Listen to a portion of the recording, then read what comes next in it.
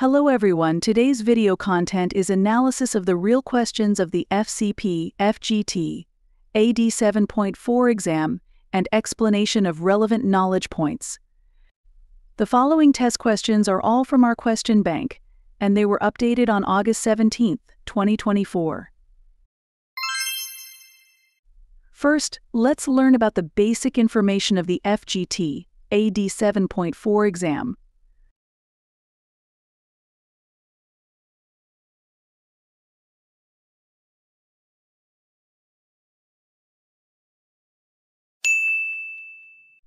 Next, let's take a look at some of the test questions and related knowledge points in the question bank we updated on August 17th.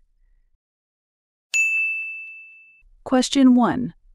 Which two statements about FSSO advanced mode are true? This question tests FSSO advanced mode. The knowledge points of this question are: FSSO helps FortiGate control access based on user identity. In advanced mode, it can directly pull group info from an LDAP server, bypassing the need for a DC agent. You can also use regular expressions to filter groups for better control. In advanced mode, FortiGate can directly pull group information from the LDAP server without relying on the DC agent. Therefore, option A is correct. Advanced mode supports group filtering using regular expressions, allowing for more precise control over user group access permissions. Therefore, option C is also correct. Question 2. Which FortiGate feature enables automatic detection of device types on an interface? This question tests automatic device detection. The knowledge points of this question are: FortiGate can automatically figure out what kind of device is connected to its interface, which is super handy. The feature that does this is called source device type, and it helps in applying the right security policies based on the detected device. The source device type feature is used to automatically detect and identify the types of devices connected through an interface for more accurate security control. Therefore, option D is correct. Question 3. Which two parameters must match for traffic to hit a specific firewall policy? This question tests firewall policy matching. The knowledge points of this question are: for a firewall policy to apply, the traffic has to match certain criteria. In this case, the source and destination IP addresses, as well as the source and destination interfaces, need to line up with what's defined in the policy. If they do, the policy kicks in. The source and destination IP addresses of the traffic are key criteria for matching a firewall policy. Therefore, option A is correct.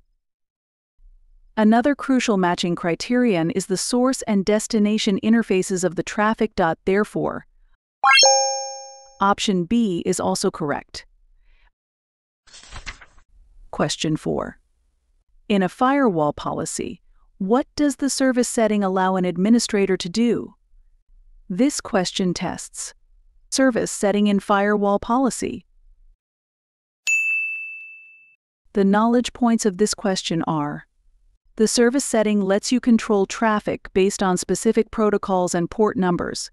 So, if you want to allow or block certain types of traffic like web traffic on port 80 or secure traffic on port 443, this is where you do it.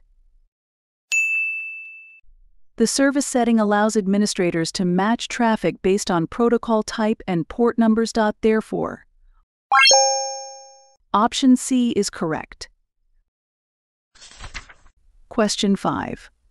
Which two methods can be used to provide a one-time password to users in a two-factor authentication setup? This question tests one-time password delivery in two-factor authentication.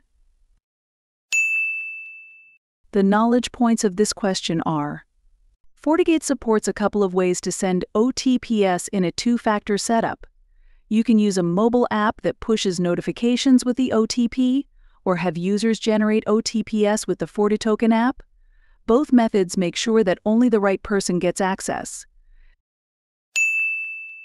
Mobile apps can send OTPs to users via push notifications. Therefore, option A is correct. The FortiToken mobile app allows users to generate and receive OTPs for two-factor authentication. Therefore, option C is also correct. If you have any questions about the FCP, FGT, AD 7.4 exam, please leave a message in the comment area or contact us directly. Thank you everyone for watching. See you next time.